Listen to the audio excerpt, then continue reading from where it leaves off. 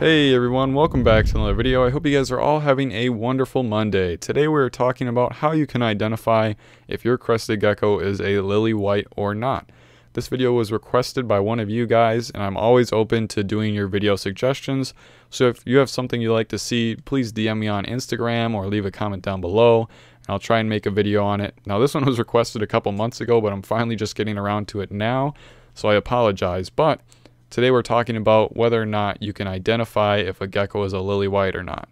Now 99% of the time it won't really matter, because if you're getting a lily white you'll definitely know, because obviously you're going to be paying a lot more for it than a regular gecko, and they're pretty easy to spot. But on occasion you may come across a gecko and wonder, is that a lily white? So I came up with a couple things you can do to tell if your gecko is a lily white or not. Now none of these are surefire 100% ways to tell. And thankfully I have geckos that are very easy to tell on, but the problem comes in when you have animals that are very, very, very low expression lily whites, where they only have a little white on them.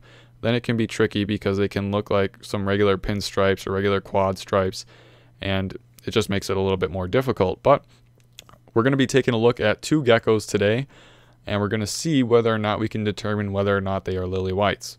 But what we have here is one of my baby lily whites, and first I got to show you some things that define a lily white. So the first one being, lily whites always have very thick, creamy white patterns on the side. As you can see here, there's like almost, it looks like extra scales on the sides, but it's just that thick, creamy white pattern. All lily whites pretty much have this going on. Some of them are going to be more yellow in tint, but some of them are going to be just obviously like a normal whitish color. It's going to look very thick on their sides. It's going to look like they have extra scales. So that's one big factor. That's probably the easiest way. The next way is by obviously looking at the stomach here. You can see on this little baby guy already has all this white on the tummy. All lily whites pretty much have a white stomach unless they're extremely low expression. But even the really low expressions ones will have some sort of white on their stomach for the most part. I mean, there's obviously a few exceptions, but this is also a really good way to tell. And finally, but probably the worst way to tell, is by the tail. You can see the tail here is extremely white. Maybe not on camera, but in real life, lily whites do have extra white tails. At least it seems that way to me. Almost all crested geckos have some sort of white on their tail or some sort of cream, but the lily whites is like super pure, like paper white. And you can see that this particular gecko doesn't have any pattern on it either, or very little anyway. This isn't really a super determining factor. I definitely wouldn't judge a gecko just by its tail, but it's just something that I've noticed with the lily whites in general. You can see like this gecko here, the male, has a very clear defined like ridge of scales on the side. It's almost like a little quad stripe going on, but it's just that very thick white. And this is going to be your best friend when determining whether or not a gecko is a lily white or not, because most normal crested geckos don't have this.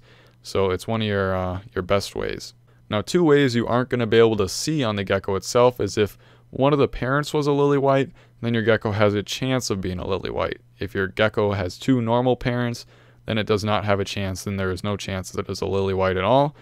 And actually, I've seen a couple lily whites advertised for sale on MorphMarket that were not actually lily whites. I think some people believe that any gecko that has white is a lily white, so be on the lookout for that. I almost ended up buying a gecko that was $300 advertised as a lily white back like a year ago, just to take a risk on it, because it was too hard to tell in the pictures whether or not it was a lily white, just because it was so low expression that it could have went either way. But in the end, I got parent pictures out of the person, and they're both normal parents, so then I knew for sure it was not a lily white. But I just wouldn't want any of you guys to fall into that trap. You know, maybe you buy an animal for $300, $400, $500 thinking it is one, and it's really not, because that would be awful. But now that we know some of the characteristics of a lily white, let's take a look at one of my adult males.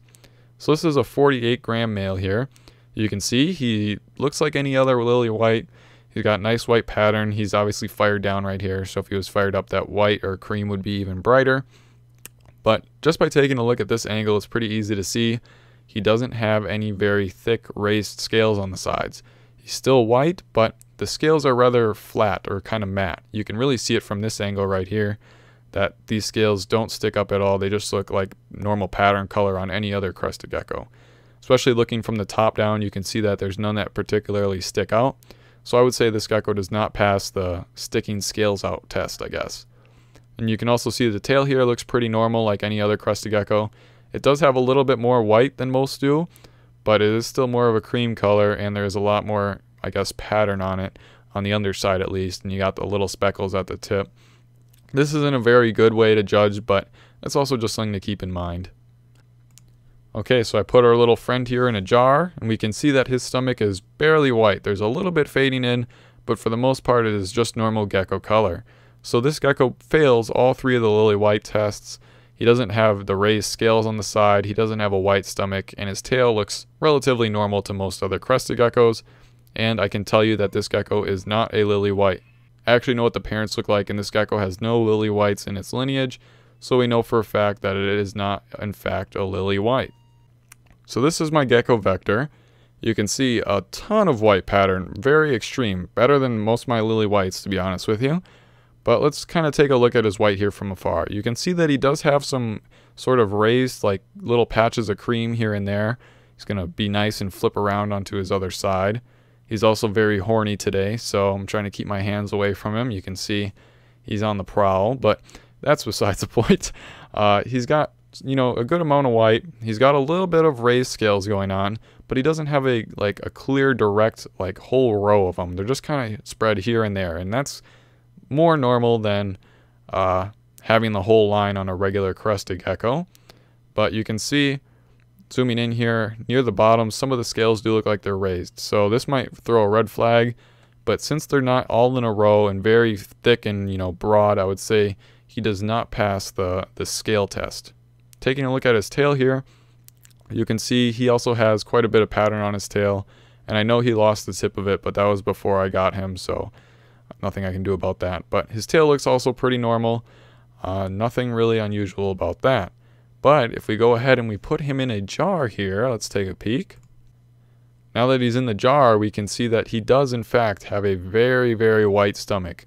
So this might throw you off. If he has 1 or 2 of the characteristics, it doesn't necessarily mean a gecko is a Lilly white. You can see how white his stomach is, but Vector is not in fact a Lilly white. He doesn't also have any Lilly white lineage in him. He just happens to be a very high white animal. So unless the gecko has all 3 characteristics, you can't really consider it a Lilly white. If it was a Lilly white, it would probably have the very thick pattern on the side and a white stomach. And unfortunately, even then, you don't really know unless you know the parents. That is the key here. So buying an animal without lineage, unless you can see that it is a very definite Lilly white, you really don't know. The only way to tell would be able to breed that animal out.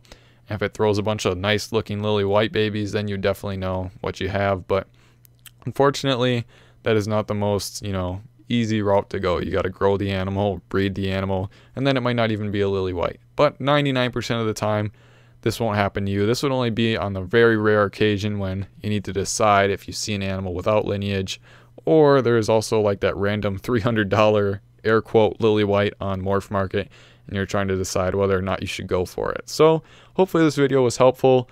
I think Lilly whites in general are going to be coming down in price if you've been wanting one. I know that's off the topic, but I just have a feeling. That's my words and predictions for 2021.